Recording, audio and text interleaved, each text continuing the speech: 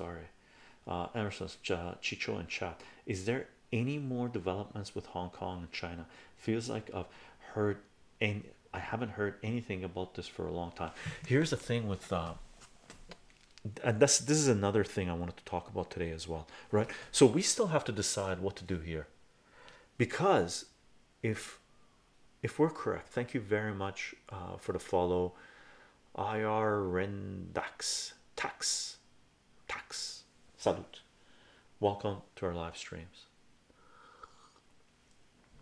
But check this out. So in here, China's bringing peace here, China's bringing peace here, Russia and China are bringing peace here. So this area that is red might go blue. Dare we say blue? We're long ways from blue, because I think civil war is going to break out here. Civil war is going to break out in Turkey. Yemen, I think, might go blue, because once the civil war, that's my guess, because the CIA, United States, there's no way they're going to allow the House of Saud, or people that are controlling the House of Saud right now, to completely decouple themselves from the US dollar, right?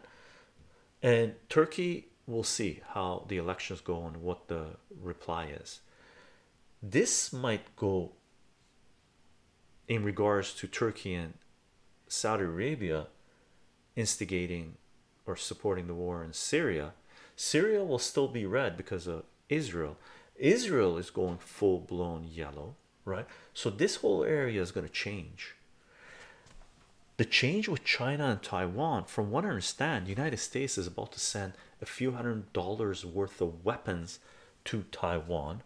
Taiwan is having elections this year, in the next few months, or if not the next few weeks.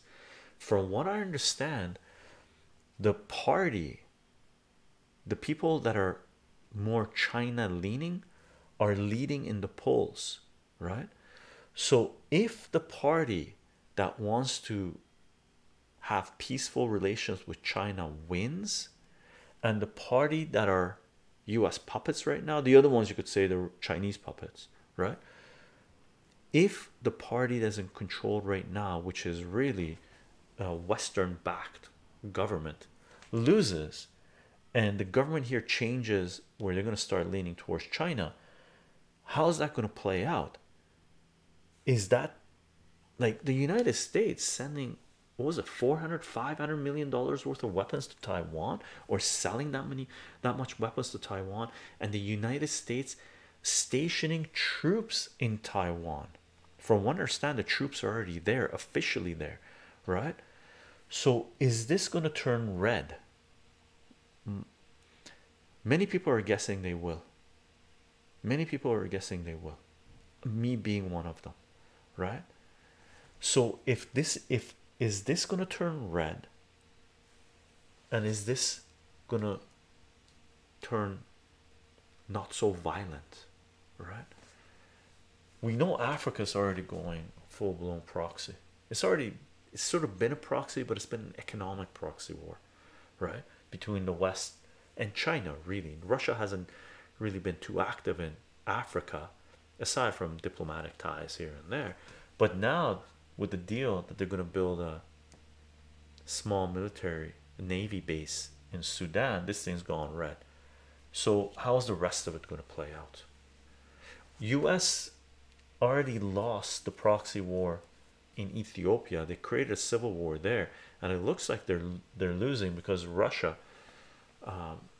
sort of played some games in the background, right? So Emerson, that's my take regarding, and as far as Hong Kong goes, right? How's that going to play out?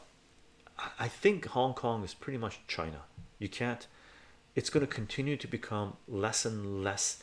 Like, for example, Hong Kong at one point 20 years ago was how much of the GDP of China? It was huge, like enormous. Like, was it 50% of China's GDP, or 30% of China's GDP, 20, at least 20% of China's GDP, like 20 years ago? Now it's down to like what, 5% of China's GDP or something, and it's going to continue to diminish, right? Reduce. So Hong Kong has been absorbed into the sphere of China. There's no going back from that. There's no going back from that, right? And I don't think a civil war is gonna break out there in terms of any unrest and whatnot. They've already squashed that, right?